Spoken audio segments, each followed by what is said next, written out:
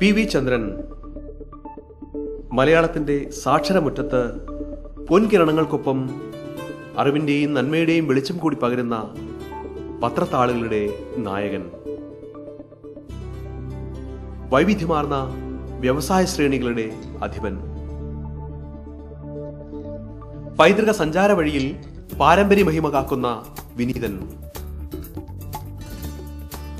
സാമൂഹ്യ സാംസ്കാരിക ജീവകാരുണ്യ മേഖലകളിലെ സജീവ പ്രവർത്തകൻ.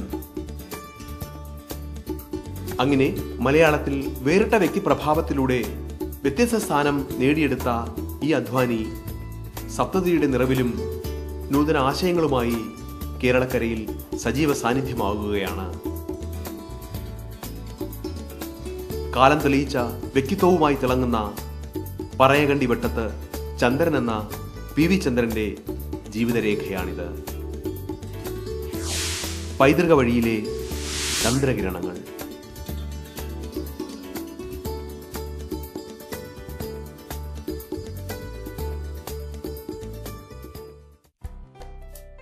കോഴിക്കോട് കേരളത്തിന്റെ സമ്പന്ന ചരിത്രം പേരുന്ന മഹനീയ നാടാണിത്. കാപ്പാടിന്റെ കടൽ കിനാക്കളും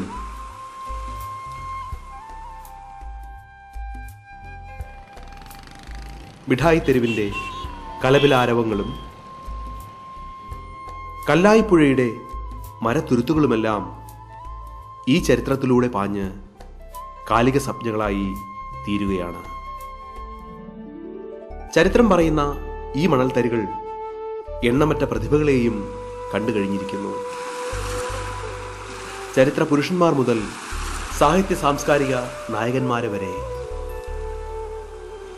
എന്നാൽ തികച്ചും സാധാരണക്കാരനിൽ നിന്നും അർപ്പണ മികവും അധ്വാനശേഷിയും കൊണ്ട് മലയാള മണ്ണിൽ വേറിട്ട സാന്നിധ്യം അറിയിച്ച ഒരു പ്രതിഭയുടെ സവിധത്തിലേക്ക് എത്തുകയാണ് മകരത്തിന്റെ ഈ പ്രഭാതത്തിൽ.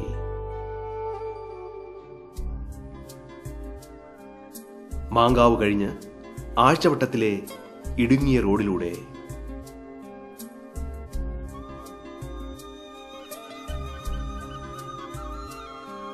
ഇവിടെയാണ് കേരളകല. പറയേരുകണ്ടി വെട്ടത്ത് വീടിന്റെ ആധുനിക മുഖം. 20 വർഷം മുമ്പ് പുതുക്കി പണിഞ്ഞ ഈ വീട് മരങ്ങളും ചെടികളും തീർക്കുന്ന നിറസമൃദ്ധിയിലൂടെ പ്രൗഢി ഇരട്ടിപ്പിക്കുകയാണ്. ഇവിടെയാണ് പി വി ചന്ദ്രൻ.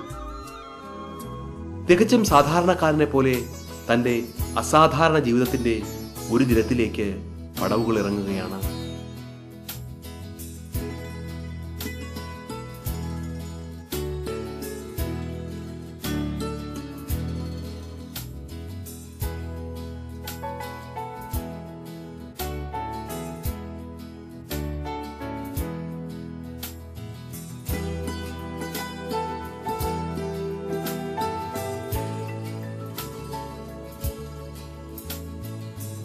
പതിവിന്റെ നിഷ്കർഷയാണ് ഈ നടത്തം.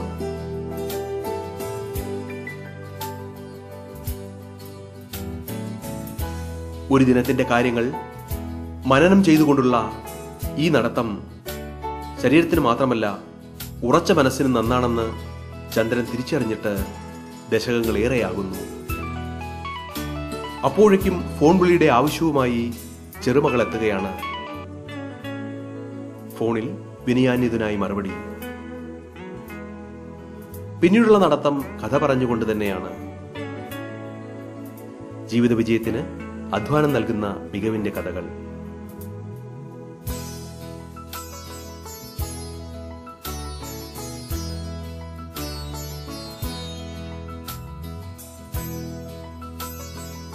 കഥയും വ്യായാമവും കൊച്ചു വർത്തമാനവും ഒക്കെ കഴിഞ്ഞ് ഇനി വിലയിരുത്തലിന്റെ വേളയാണ്. പത്രത്താളുകൾ മലയാളികൾക്ക് വാർത്താജാലകമായി മാറുമ്പോൾ മാതൃഭൂമി എന്ന മലയാള നന്മയുടെ ഈ അധിപന് വായനയ്ക്കപ്പുറം അതൊരു വിലയിരുത്തലാണ്. തന്റെ മികവിന്റെ ഈ ഉൽപ്പന്നം ജനങ്ങൾക്ക് എന്തു പകർന്നുവെന്ന അന്വേഷണം. അപ്പോഴേക്കും ഭാര്യ ഹേമലതയുടെ പതിവുള്ള ഇടപെടൽ. ഒപ്പം ഇന്നത്തെ കാര്യങ്ങളെക്കുറിച്ചുള്ള ഓർമ്മപ്പെടുത്തലുകളും.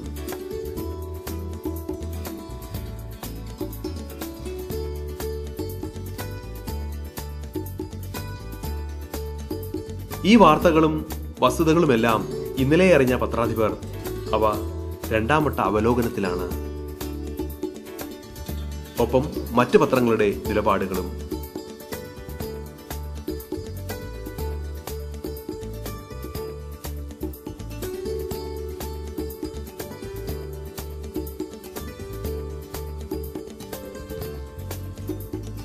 ഇനി പതിവുള്ള എഴുത്തിന്റെ വേളയാണ്. എഡിറ്റോറിയൽ മീറ്റിംഗിനുള്ള കുത്തിക്കുറിക്കലുകൾ മാത്രമല്ല, ചില വേളകളിൽ നീണ്ട രചന തന്നെ ഈ മാനേജിംഗ് എഡിറ്ററുടെ തൂലികയിൽ നിന്നും ഉതിരുന്നു.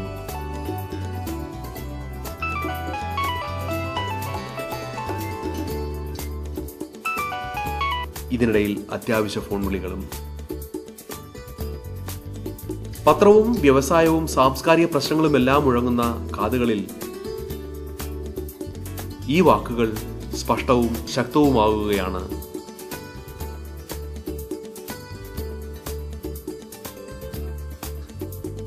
ഇനി ഓഫീസിലേക്കുള്ള സമയമാകുകയാണ്.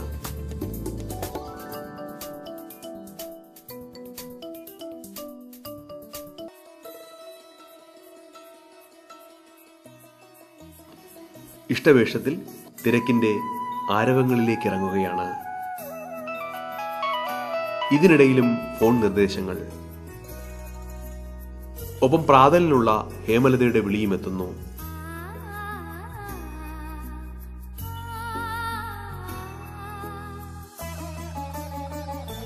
മിതഭക്ഷണത്തിന്റെ വിശ്വാസി കൂടിയായ ചന്ദ്രന് നാടൻ വിഭവങ്ങളോടാണ് പ്രിയം. കഴിഞ്ഞ 4.5 ദശകം കൊണ്ട് ലത അത് തെറ്റിക്കുന്നുമില്ല.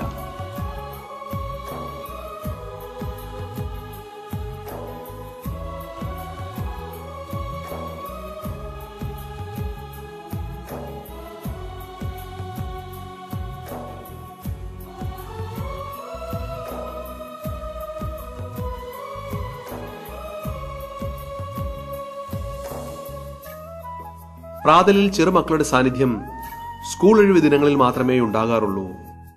അതുകൊണ്ട് തന്നെ ഈ വേളകളിൽ മുത്തച്ഛൻ സമയനിഷ്ഠ മറന്നുകൊണ്ടുള്ള സാന്നിധ്യമാണ് നൽകുന്നത്. ഇവരുടെ കുസൃതികൾ പറയുവാൻ മരുമകളും.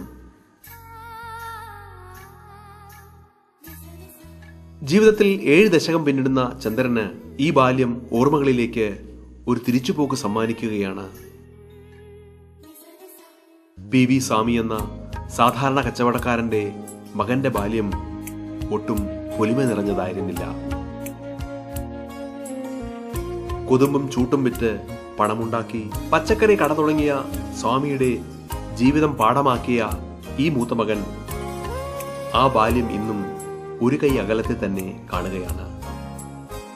എൻ്റെ പിതാവ് PV സ്വാമി, അദ്ദേഹം ഒരു സാധാരണ ഒരു കുടുംബത്തിൽപ്പെട്ട ആളായിരുന്നു. സ്കൂൾ വിദ്യാഭ്യാസം 5ാം ക്ലാസ് വരെ മാത്രമേ പഠിച്ചിട്ടുള്ളൂ. അതിനുശേഷം അച്ഛൻ്റെ അമ്മ കൊടുത്ത 10 രൂപ മുതൽ മുടക്കായിട്ട് നാട്ടിലുള്ള ഒരു ചെറിയ കടയിൽ കട തുടങ്ങുകയും അവിടെ ചൂട്ട്, കൊതുമ്പ് മുതലായ സാധനങ്ങളൊക്കെ നാട്ടുകാർക്ക് അന്ന് ഇലക്ട്രിസിറ്റി ഒന്നും ഇല്ലാത്ത കാലഘട്ടമായതുകൊണ്ട് ചൂട്ട്, കൊതുമ്പ് അങ്ങനെയുള്ള സാധനങ്ങളൊക്കെ വീട്ടിൽ അത്യാവശ്യം വേണ്ട സാധനങ്ങൾ മാത്രം വിറ്റ് കൊണ്ട് കച്ചവടം ചെയ്തു കുറച്ച് ചെറിയ നിലയ്ക്ക് പണം സമ്പാദിക്കലായിരുന്നു അച്ഛൻ്റെ തുടക്കം. അങ്ങനെ അച്ഛൻ വിഷമിച്ചിരിക്കുന്ന ഒരവസരത്തിൽ അച്ഛൻ്റെ അമ്മാവനായിരുന്ന കേളു എന്ന് പറഞ്ഞ ഒരാളുണ്ടായിരുന്നു. അദ്ദേഹം കോഴിക്കോട് താഴെപ്പാളയത്തിൽ ചെറിയൊരു കട വെച്ച് നടത്തിക്കൊണ്ടിരിക്കുന്ന ഒരു പച്ചക്കറി കച്ചവടം ചെയ്യുന്ന ആളായിരുന്നു. അദ്ദേഹം അച്ഛനെ കൂട്ടിക്കൊണ്ടുപോയി അദ്ദേഹത്തിൻ്റെ കൂടെ നിർത്തുകയും ഈ കച്ചവടത്തിനെ പറ്റിയൊക്കെ പ്രാഥമികമായുള്ള ഉപദേശങ്ങളൊക്കെ കൊടുക്കുകയും അതിനുശേഷം അച്ഛന് വേണ്ടി ചെറിയൊരു ഷോപ്പ് അവിടെ വാങ്ങിക്കൊടുക്കുകയും ആ അവസരങ്ങളിൽ അച്ഛൻ ഈ സ്വാതന്ത്ര്യസമരമായിട്ടൊക്കെ കച്ചവടം ഉണ്ടെങ്കിലും അതിൻ്റെ ഇടയിലൊക്കെ സ്വാതന്ത്ര്യസമരമായിട്ട് മുന്നോട്ട് പോവുകയും ഉപ്പ് സത്യാഗ്രഹവും മറ്റുള്ള സത്യാഗ്രഹത്തിൽ പങ്കെടുക്കുകയും സേവതാൾ അന്നത്തെ സേവതാൾ വളണ്ടിയറൊക്കെ ആയിട്ട് പ്രവർത്തിച്ചിട്ടുണ്ട്. അങ്ങ് ജനിക്കുമ്പോൾ അച്ഛനും കുടുംബവും ഒക്കെ സാമ്പത്തികമായി വളരെ മെച്ചപ്പെട്ട നിലയിലായിരുന്നു. 39-ലാണ് ഞാൻ ജനിക്കുന്നത്. അതിനുശേഷം അതിന് അച്ഛൻ ഞാൻ പറഞ്ഞു കേട്ട കഥയാണ്. അതിനുശേഷം അച്ഛന് കുറച്ചുകൂടി ഒരു ബിസിനസ്സിലേക്ക് പോകാനും മകനെയൊക്കെ നോക്കണമല്ലോ, ഭാര്യയും മകനെയൊക്കെ നോക്കണം എന്നുള്ളൊരു മനസ്സിൽ വരികയും അങ്ങനെ കച്ചവടത്തിൽ കുറച്ചുകൂടി താല്പര്യം കാണിച്ചുകൊണ്ട് അങ്ങനെ ബിസിനസ്സിലേക്ക് കുറച്ചുകൂടി ശ്രദ്ധ പതിപ്പിക്കുകയുണ്ടായി. 42 ശേഷമാണ് അച്ഛൻ കൂടുതൽ ശ്രദ്ധ പതിപ്പിച്ചതെന്നാണ് അച്ഛൻ എൻ്റെ അടുത്ത് പറഞ്ഞത്. ആഴ്ചയിൽ ഒരിക്കലും അച്ഛൻ ലോറിയിൽ പോകും. അവിടെ പോയി ഊട്ടി പോയി അങ്ങനെ ഊട്ടിയിലുള്ള ഗ്രാമങ്ങളിൽ പോയിട്ട് പച്ചക്കറി ശേഖരിച്ചുകൊണ്ട് ലോറി ഫുള്ളായിട്ട് ലോറി കൊണ്ടുവന്ന് ഇവിടെ കച്ചവടം ചെയ്ത് അത് വിറ്റ് കഴിഞ്ഞാൽ പണം ഉണ്ടാവും. അപ്പോൾ അത് വെച്ചിട്ട് പിന്നെ രണ്ടാമതും പോയി അങ്ങനെ ചെയ്തുകൊണ്ടിരുന്നു. ചെയ്ത് കുറേ ലോറികൾ പിന്നെയും വീണ്ടും ലോറികളിലേക്ക് തന്നെ മൂപ്പരുടെ കണ്ണുണ്ടായിരുന്നത്. അപ്പോൾ ലോറി 5-6 ലോറി വാങ്ങി. 6 ലോറി 1958 ഞങ്ങൾ അച്ഛൻ തോന്നി ഇത് ഇങ്ങനെ ഈ ബിസിനസ് മാത്രം പോരാ, ട്രാൻസ്പോർട്ട് ബിസിനസ് തുടങ്ങണമെന്ന് തോന്നിയുകൊണ്ട് 1958 അച്ഛൻ കേരള ട്രാൻസ്പോർട്ട് കമ്പനി എന്ന് പറഞ്ഞൊരു ട്രാൻസ്പോർട്ട് കമ്പനി തുടങ്ങി. അച്ഛൻ എന്നെയും കൂടി പാർട്ട്ണറാക്കി. ഞാൻ കോളേജിലാണെങ്കിലും കോളേജിൽ നേരെ ഓഫീസിൽ പോയിട്ട് കാര്യങ്ങളൊക്കെ എന്തൊക്കെയാണ് ചെയ്യുന്നതൊക്കെ നോക്കിക്കൊണ്ടിരുന്നു. KTC തുടങ്ങുമ്പോൾ 18കാരനായിരുന്ന ചന്ദ്രൻ അച്ഛൻ്റെ ഉപദേശങ്ങൾക്കൊപ്പമാണ് നീങ്ങിയത്. വാഹനങ്ങളുടെ എണ്ണം അനുക്രമമായി ഉയർന്നപ്പോൾ ചന്ദ്രന്റെ സാന്നിധ്യവും ഏറി.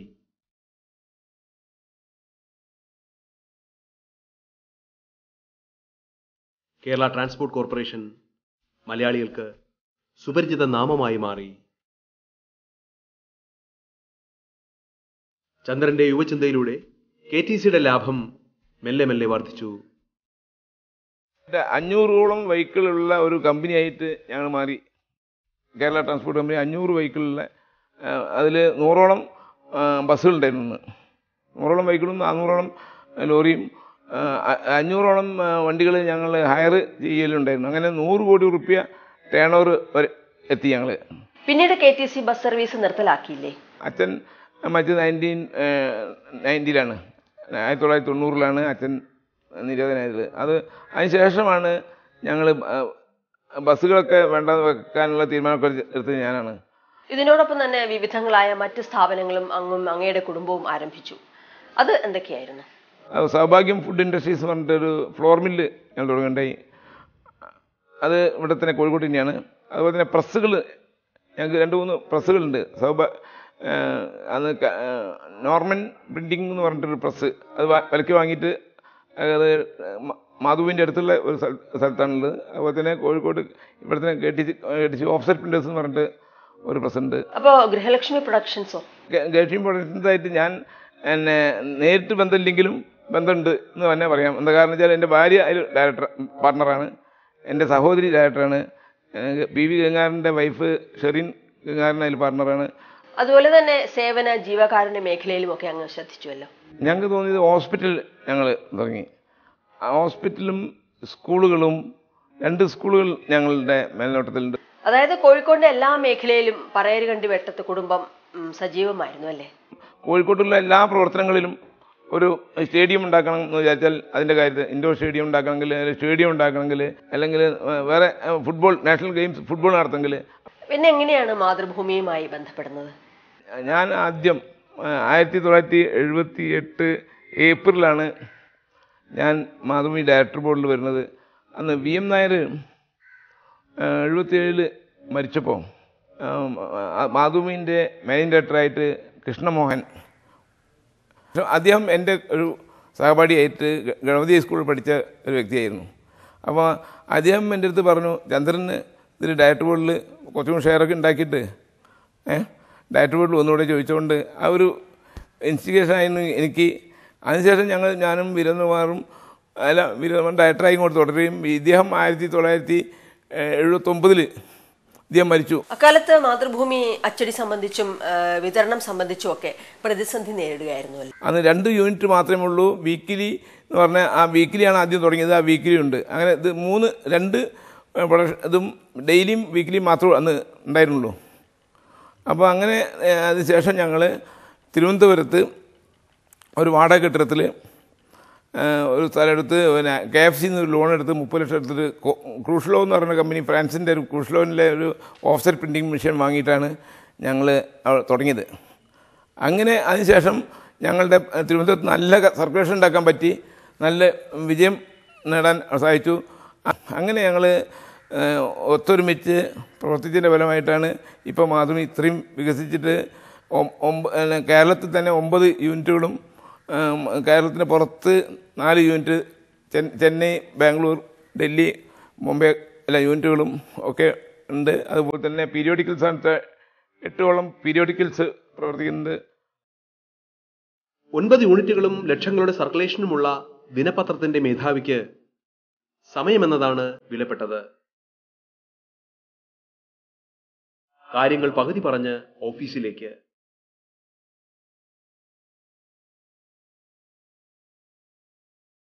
ഭാര്യയും പല സംരംഭങ്ങളിലെയും ഡയറക്ടറുമായ ഹേമലതയോട് അത്യാവശ്യ നിർദ്ദേശങ്ങൾ നൽകിയാണ് പതിവ് യാത്ര.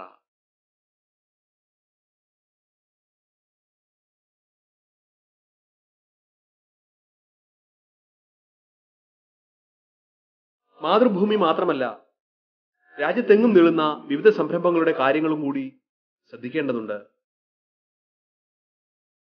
അതുകൊണ്ട് തന്നെ യാത്രയിലും ജോലി തുടരുകയാണ്. ഇന്ന് മാതൃഭൂമിയിലേക്കാണ് ആദ്യം.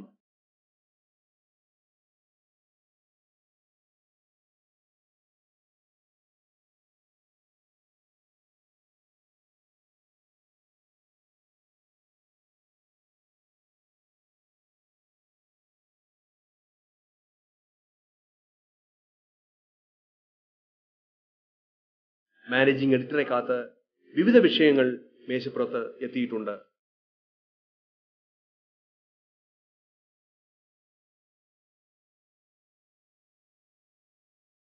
ഒപ്പം സെക്രട്ടറിമാരുടെ വിശദീകരണങ്ങളും.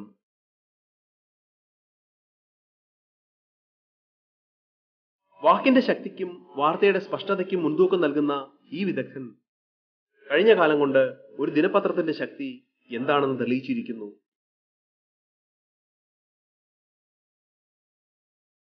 തൂലികത്തുമ്പിന്റെ ധർമ്മവും നീതിയും ശക്തിയും വായനക്കാരിലും എത്തിക്കുക എന്നതാണ് ഈ മാനേജിംഗ് എഡിറ്ററുടെ ശൈലി.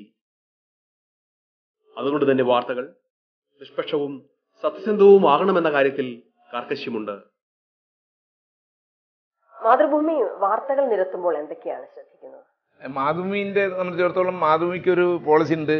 ആ പോളിസി തന്നെ ഊന്നിയിട്ടുണ്ട്. മൂല്യങ്ങളെ നിലനിർത്തിക്കൊണ്ട്, പൈതൃകത്തെ നിലനിർത്തിക്കൊണ്ട് അതേമാതിരി തന്നെ നടത്താനാണ് ഞങ്ങൾ ചെയ്തിട്ടുള്ളൂ. അല്ലാതെ ഒരു പുതിയ ലൈനിലേക്ക് ഞങ്ങൾ പത്രത്തിനെ കൊണ്ടുപോയിട്ടില്ല.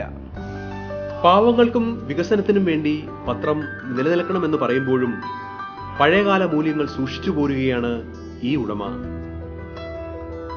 ഈയമുരുക്കി അക്ഷരങ്ങൾ അച്ചടിച്ചിരുന്ന പഴയ കാലത്തിൽ നിന്നും മാതൃഭൂമിക്ക് പുതിയ പരിവേഷം നൽകുവാൻ കഴിഞ്ഞ പോയ 3 ദശകം മാറ്റത്തിൻ്റെതായിരുന്നുവെന്ന് ചന്ദ്രൻ പറയുന്നു. ഞാൻ നിങ്ങളൊക്കെ ഈ പത്രത്തിൽ വന്ന അവസരത്തിൽ ഈയം ഉരുക്കിയിട്ടുള്ള അച്ചുണ്ടാക്കി, ആ അച്ചിൽ കൂടിയായിരുന്നു നമ്മൾ പത്രം അച്ച് നിരത്തിയിട്ട് ഉള്ള അച്ചടി ശാലകളായിരുന്നു.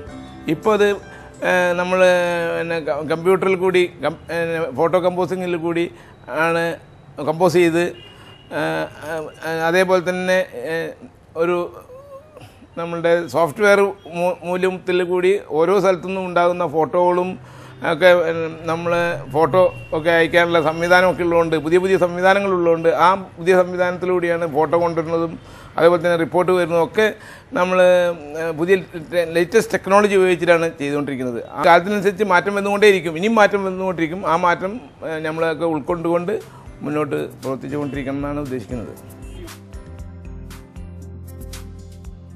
മാറ്റത്തിനൊത്ത മാറ്റം പത്രമേഖലയിലും കൊണ്ടുവരുന്ന മാനേജിംഗ് എഡിറ്റർ പ്രതിദിന എഡിറ്റോറിയൽ മീറ്റിംഗ് പത്രത്തിന്റെ ശക്തി സമാഹരണത്തിനുള്ള വേദി കൂടിയാക്കി മാറ്റുകയാണ്.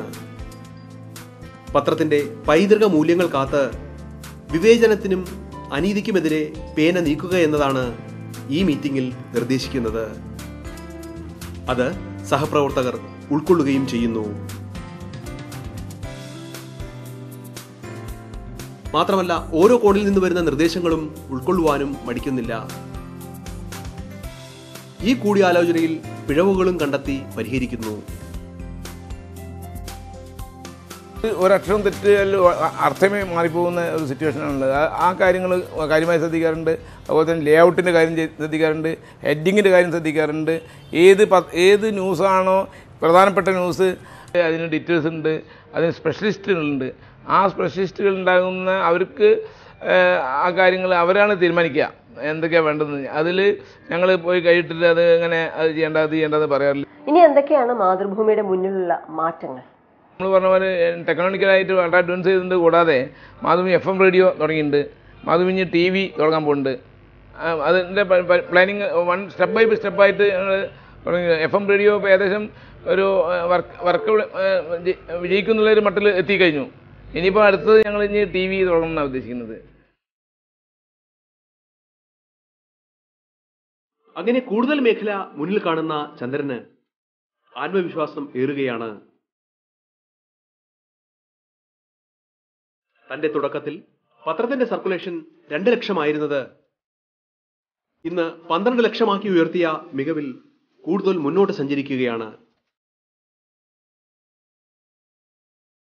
പത്രത്തിന് പുറമെ മറ്റ് സംരംഭങ്ങളുടെ മേലധികാരി കൂടിയായ PVC ഈ തിരക്കിലും അക്കാര്യങ്ങൾ മാറ്റിവെക്കുന്നില്ല. ഇനി KTCയിലേക്കാണ്. തന്നെ കാത്തിരിക്കുന്ന ഫയലുകളും നോട്ടുകളും തീരുമാനങ്ങളും നിരവധിയാണെന്നറിയാം. അച്ഛന്റെ നിഴൽ പറ്റി KTCയെ വേറിട്ട സഞ്ചാര മഹിമയാക്കി മാറ്റിയ ചന്ദ്രന് കാലഘട്ടത്തിന്റെ ആവശ്യങ്ങളും അറിയാൻ കഴിയുന്നു.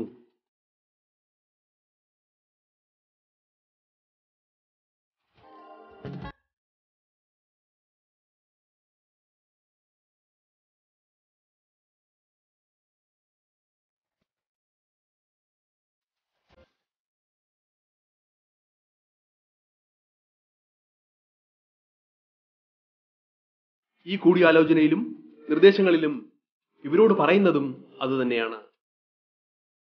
അതുവഴി തൊഴിലാളികളുടെ ശക്തി സ്വന്തം ഊർജമാക്കി മാറ്റുവാനും കഴിയുന്നു. ഞങ്ങളെ സംബന്ധിച്ചിടത്തോളം ഈ ലേബേഴ്സിനായിട്ടുള്ള നല്ലൊരു അപ്രോച്ചാണ് ഞങ്ങൾ ചെയ്തുകൊണ്ടിരുന്നത്. അവരുടെ പ്രശ്നങ്ങൾ പരിഹരിക്കാനുള്ള ഒരു മനസ്സ് ഞങ്ങൾക്കുണ്ടായിരുന്നു. അവർക്കുള്ള ബുദ്ധിമുട്ട് മനസ്സിലാക്കാനും അവരെ പരിഹരിക്കാനുമുള്ള കഴിവ് മനസ്സ് ഞങ്ങൾക്കുള്ളതുകൊണ്ട് ആ പ്രശ്നങ്ങളൊക്കെ വലുതായിട്ട് ആവാനുള്ള വഴിവെച്ചില്ല. അത് ചെറുതായിട്ട് തന്നെ ചർച്ചയിലൂടെ ടേബിളിന്റെ മുന്നിലിരുന്ന് ചർച്ച ചെയ്തിട്ട് പ്രശ്നങ്ങൾ പരിഹരിക്കാൻ ഞങ്ങൾക്ക് സാധിച്ചിരുന്നു. മക്കൾ പുതിയ തലമുറയുടെ വക്താക്കളാണ്. പ്രത്യേകിച്ച് ശാസ്ത്രീയമായ സമീപനമായിരിക്കും അവരിൽ നിന്നുണ്ടാവുക. അവരുടെ ഈ സമീപനം എങ്ങനെയാണ് കാണുന്നത്?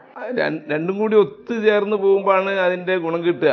അപ്പോൾ ഞങ്ങളുടെ അനുഭവങ്ങൾ ഞങ്ങൾ പറയുമ്പോൾ അത് അനുഭവങ്ങൾ അവർ മനസ്സിലാക്കാൻ ശ്രമിക്കുകയും അവർ അത് സ്വീകരിക്കുകയും ചെയ്തിട്ടുണ്ട്. അപ്പോൾ അവരുടെ ചിന്തകൾക്കും ആയിട്ടായാലും പുതുതായിട്ട് തുടങ്ങണം എന്നൊക്കെയുള്ള കാര്യങ്ങളൊക്കെ അവരാ തീരുമാനിക്കുക. ഞാനിപ്പം കൂടുതൽ കുറച്ച് സമയം മാതൃഭൂമിയിൽ ചിലവാക്കുന്നുണ്ട്. മാതൃഭൂമിയിൽ മാനേജിങ് എഡിറ്റർ എന്നുള്ള നിലയ്ക്കും അതിലുള്ള കാര്യങ്ങൾ കുറച്ച് ചിലവാക്കുന്നുണ്ട്. അതുകൂടാതെ എനിക്ക് ഒരുപാട് സോഷ്യൽ സർവീസിൻ്റെ കമ്മിറ്റ്മെൻറ്റ്സ് ഉണ്ട്. ഇനിയുമുണ്ട് വിവിധ സംരംഭങ്ങൾ മേൽനോട്ടത്തിനായി. മാത്രമല്ല സാമൂഹിക സാംസ്കാരിക പരിപാടികളും വേദികളും.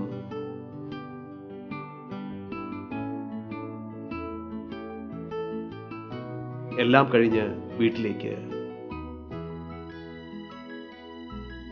ഈ തിരക്കും വ്യവസായവും പത്രവുമൊക്കെ സമ്മർദ്ദം ഏൽപ്പിക്കുമ്പോഴും ചന്ദ്രൻ സ്നേഹസമ്പന്നനായ വീട്ടുകാരൻ തന്നെയാണ്.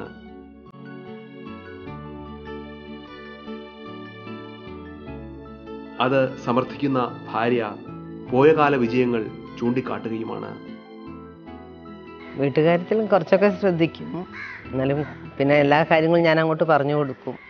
അതുകൊണ്ട് എല്ലാം ഞങ്ങൾ തമ്മിൽ തന്നെ എല്ലാം ആലോചിച്ച് തീരുമാനിക്കും. പിന്നെ മകനും ഉണ്ടല്ലോ, നമ്മൾ പുതിയ ഓരോ പ്രവർത്തനങ്ങൾ ചെയ്യുമ്പോൾ ആലോചിച്ച് വരും. പിന്നെ എല്ലാവരോടും നന്നായിട്ട് തന്നെ പെരുമാറുകയൊക്കെ ചെയ്യാം. പിന്നെ രാവിലെ തുടങ്ങിയ വീട്ടിലെ ആൾക്കാർ ഓരോരോ കാര്യം സംസാരിക്കാൻ വരും. ഓഫീസിലൊക്കെ തിരക്കായതുകൊണ്ട് അധികം വീട്ടിൽ തന്നെ വരും. പിന്നെ ഞാനും കണ്ടു കഴിഞ്ഞാൽ പിന്നെ സാറിനെ വിളിച്ച് എല്ലാം പറഞ്ഞു കൊടുക്കും. രാവേറെ ചിന്തിരിക്കുന്നു. നഗരവും കേരളകലയും നിശബ്ദതയിലേക്ക് നീങ്ങുകയാണ്. പക്ഷേ ഈ ദക്ഷിണാശാലിക്ക് ഇനിയുമുണ്ട് കാര്യങ്ങൾ ചെയ്തു തീർക്കുവാൻ. നാളത്തേക്കുള്ള ഫയലുകളിൽ തീർപ്പ്. മാത്രമല്ല അല്പം വായനയും.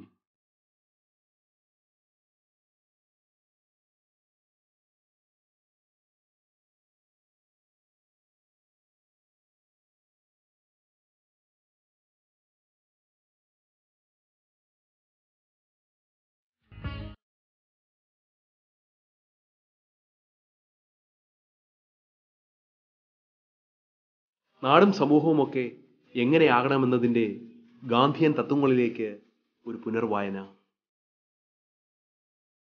ഒപ്പം തുടരുന്ന ജീവിത സഞ്ചാര വഴിയിലെ സത്യാന്വേഷണങ്ങളും. കൂടുതൽ സമൂഹത്തിന് സേവനം അനുഷ്ഠിക്കുക എന്നുള്ള ഒരു ഉദ്ദേശത്തോടുകൂടിയാണ് ഇപ്പം എൻ്റെ മനസ്സിലുള്ളത്. ഈ അമ്പലത്തിൻ്റെ കാര്യത്തിലൊക്കെ കുറച്ചുകൂടി കൂടുതൽ ശ്രദ്ധിക്കണം എന്നാണ്, ആത്മീയമായുള്ള കാര്യത്തിൽ കുറച്ച് നീങ്ങണം എന്നുള്ളൊരു അഭിപ്രായം കൂടി ഉണ്ട് എനിക്ക്.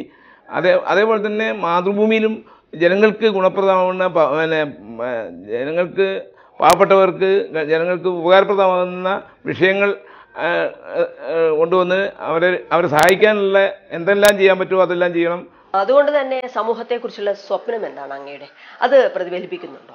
നല്ല ഒരു അന്തരീക്ഷത്തിലുള്ള ഒരു കേരളം ആവണം. അതേപോലെ തന്നെ ഒരു ഒത്തൊരുമിച്ചിട്ടുള്ള സന്തോഷത്തോടു കൂടിയിട്ടുള്ള ഒരു രാജ്യമായിട്ട് കേരളം ഉണ്ടാവണം എന്നാണ് എൻ്റെ ആഗ്രഹം. മഹാത്മാഗാന്ധി പറഞ്ഞ പോലെയുള്ള ഒരു രാജ്യമായിട്ട് തീരണം എന്നാണ് ആഗ്രഹിക്കുന്നത്. എല്ലാവരും നന്നായിട്ടിരിക്കണം എന്നുള്ള ആഗ്രഹമാണുള്ളത്. അതെ, എല്ലാ കുടുംബവും സുഹൃത്തുക്കളും സമൂഹവുമൊക്കെ ഒത്തൊരുമയോടെ സൗഹൃദപൂർണമായി കഴിയുന്ന ലോകം സ്വപ്നം കാണുന്ന ഈ ദീർഘദർശിക്ക് അത് സാധ്യമാക്കുവാൻ കഴിയും. അതിനുള്ള കരുത്തും ആർജവവും തനിക്കുണ്ടെന്ന് കഴിഞ്ഞ 7 ദശകം കൊണ്ട് പി.വി. ചന്ദ്രൻ തെളിയിച്ചിരിക്കുന്നു. അതുകൊണ്ട് തന്നെ ഇനിയും വിശ്രമം അന്യമാവുകയാണ്. ആ ഒരു ലോകത്തിനായി.